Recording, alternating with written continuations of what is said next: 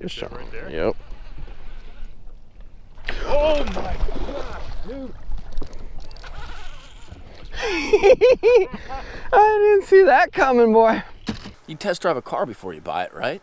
Or at least know how they're gonna behave and what they're gonna do underwater. Crankbaits. One of the biggest problems with bait shopping is you really don't know how the bait's gonna behave when you buy it. Are you gonna like it? Are the fish gonna like it where you're at? Like, what are the features? What are the aspects? Like, you don't exactly get like the clearest picture of what it's gonna do and how it's going to do it in the water. You get a general idea, but it's never exactly how it behaves. So here's what we're gonna do today. I'm gonna break down multiple deep diving crankbaits, a variety of brands, a variety of styles, but they're all kind of geared towards that extra deep bite that we actually slaughtered those big bass on last year, fishing out deep that we caught up like the 49 pounds on.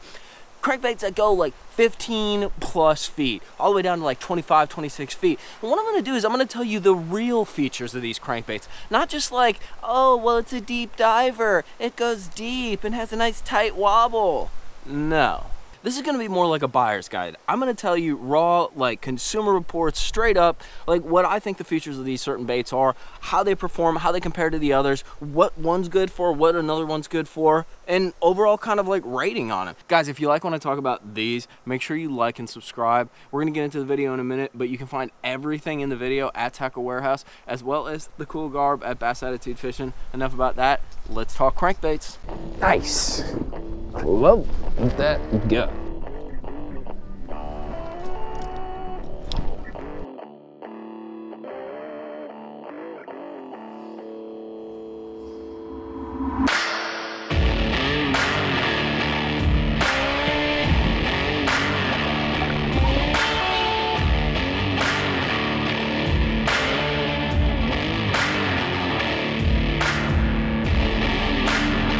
Alright guys, we're going to go through these crankbaits in no particular order. Basically what I'm going to try to do is just break down the features and some basic stuff, because honestly you go into a store, you look at stuff on the shelf, you're like, I think that'll work, but you really don't know how it's going to behave on the water. I'm going to try to lay out some of those features so you can be a more educated buyer when you go in there and actually get what you want. Well, yeah, I got this one in my hand. This is a Lucky Craft 6.5. It's the Magnum crankbait, like the Skeet Reese that dives super deep. So things about this thing. Comes with pretty decent hooks. They're pretty stout, pretty solid. The bill. So what I noticed with this one is it is kind of like a mushier kind of bait. It has a wider wobble, ironically, but it has kind of a mushy kind of return to it. It's kind of a whoa, whoa, whoa, whoa, whoa. It's not that tight kind of like kind of feel that you get from like a 10XD or 6XD. Has a mushier, wider wobble, probably good for warmer water. I also noticed with this thing too, it's supposed to dive like equivalent to a 10XD, like super deep, like 25 foot in that.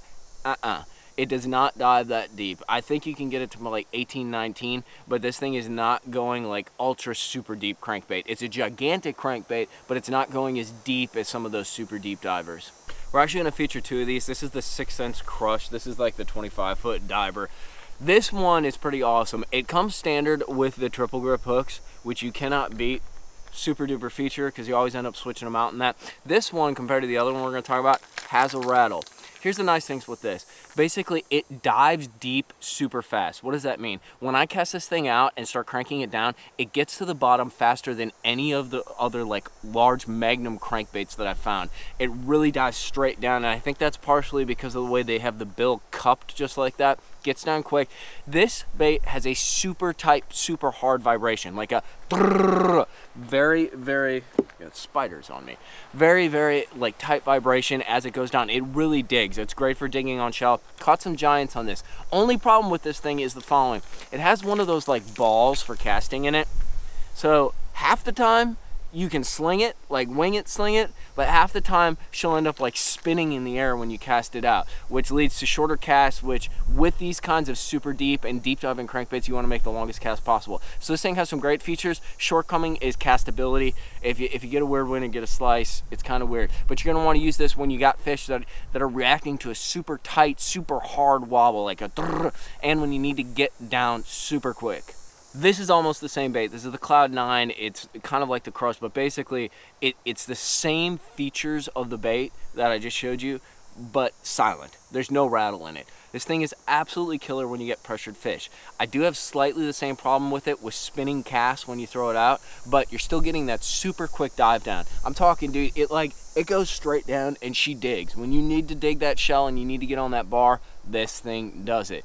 The silent feature is also something that you can't find. I wish they made a 10XD like that, but you can't find it a lot in these giant crankbaits, so it's a nice option to have. This right here is the Dual Realis G87. So once again, an extra deep or a deep diving crankbait. There's two versions of this. Interesting with the Dual Realis is the two versions, one dives say like 15 to 19, the other dives to like 20, 25. They have the same body size. So this bait simply changes the bill size to get down to where it goes.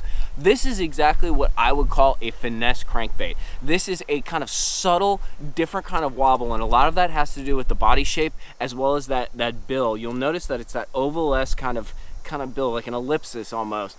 It creates a very tight wobble and a very subtle like shimmy to it. When you're actually cranking it, you can feel like a clear difference between cranking this and say 6XD or that Crush, that 6 cents. There's definitely a more subtle return from the bait as you're cranking, but you still get that return, and you're still getting pretty like deep resonance when you switch between the two, the 15 to 19 as well as the 25.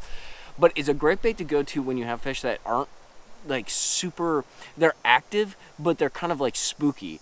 I don't know how to put it. Like, you don't want that giant grindy like really jigga jigga jigga. This puts off like a more subtle vibration, and I think that's why it's key to like a little more finesse cranking.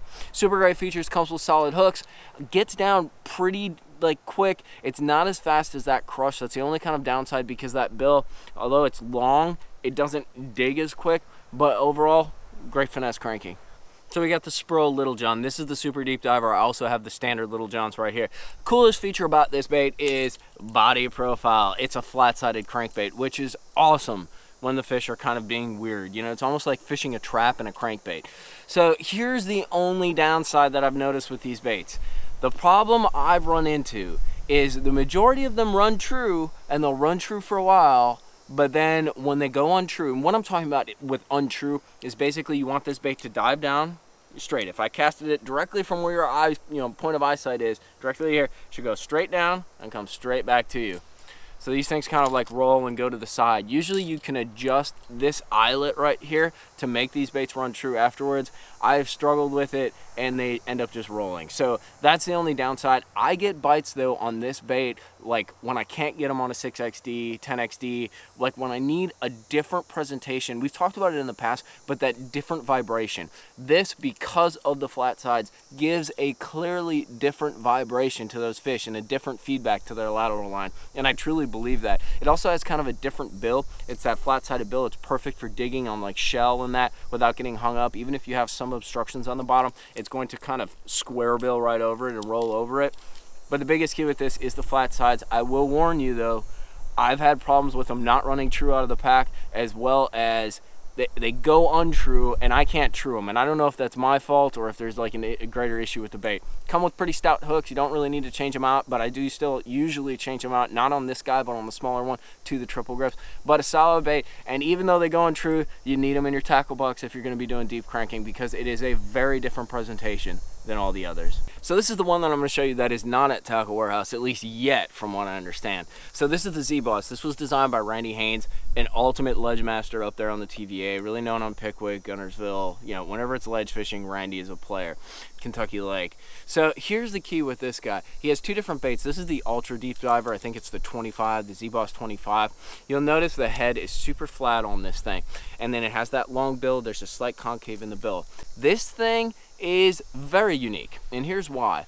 It gives you that wide, kind of hard, tight wobble that you get from a 10XD. However, because of the cupped kind of like concave on the bill right there, it gets down faster than a 10XD.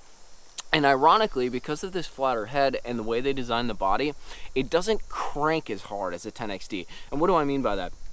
Basically, when you throw this out, I could throw this on a rod that I would throw like a 6XD. And I'm not going to, but I can throw it on a lighter rod because it's not like that bulldoze kind of like drag feel that you get from some of these other extra deep crankbaits. Now, I know a lot of guys on ledges swear by this.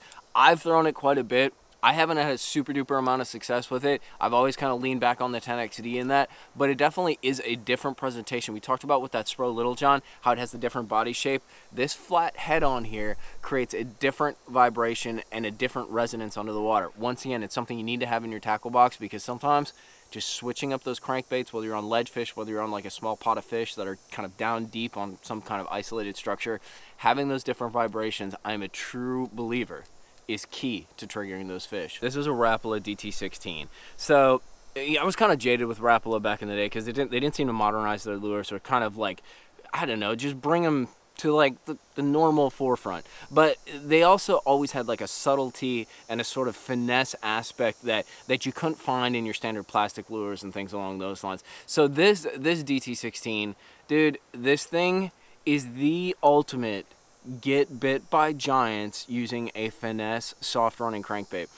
When I was doing quite a bit of long lining, this thing was my go-to, dude. I would see fish on the graph, I could not catch them with a 6XD. Could not. Like, I'd bonk them, I'd feel them. Every once in a while I'd catch like a couple, but on those real tough, finicky schools when I was long lining, this guy did some work. It has a very unique body shape. It's kind of like that shad, almost like a teardrop body shape. Very rounded edges too, making for a very subtle water displacement. You know, this isn't something you're gonna throw in like super dirty, nasty water, but in your clear waters, 4 or 5 foot, 3 foot visibility, this thing is the ultimate finesse crankbait. The bill once again has that concave, does not dive as fast or as hard as a 10XD, I'm sorry, 6XD. It also weighs less, so it's harder to cast. Perfect bait for long lining, but if you do have a softer rod, you can also sling it quite a ways. There's a decent weight to it. I did change out the hooks to the triple grips, but I'm telling you, if you have fish that you can see that are like 6XD candidate fish, the profile, the water displacement, and the feedback that you get from this DT16, like, this thing is the deal. If you can't get them to bite on a crankbait, but they seem like crankbait fish, Rapala DT16. The vibration, the dive, it triggers fish that you can't get to bite on your other more like standardized kind of cranks. I mean, do I even need to say what these are? Guys, I'm going to kind of blaze through this one because we've done so many videos on these baits. In my hands right now, I have a Strike King 8XD and then also a 10XD. I have 6XDs, I have 6XD Silence, I have 472 10XDs in a variety of different colors. I got a bunch of 8XDs. These are the standards in deep cranking. I don't care what else works or what else throws. Like, this is where I start almost all the time. The great features, especially about these two baits, or actually the whole like 6XD, 10XD, 8XD series, they get down fast. They give you a strong report on the rod. They're gonna vibrate. They're also super castable. The one thing that I've really noticed across the board, even with some of the tungsten transfer baits, that means they got a ball and they go back and forth when you cast them, supposed to be able to let you like throw them farther. They don't always cast right, or they end up spinning. That's not to say these baits don't spin from time to time when you cast them, but overall 6XDs, 10XDs especially, as well as the 8XD, they cast clean, dude. When you make a clean like follow through cast, they have great vibration, a million different colors, and they just report like you can feel the bottom. I love the 10XD especially. Like, it gives you a report on the bottom that I've never really felt from like equivalent on any other ultra deep diving crankbait. There's just something to it, and the thing is, day in and day out, even if they've seen it, they still freaking bite it. Like, it's one of those things.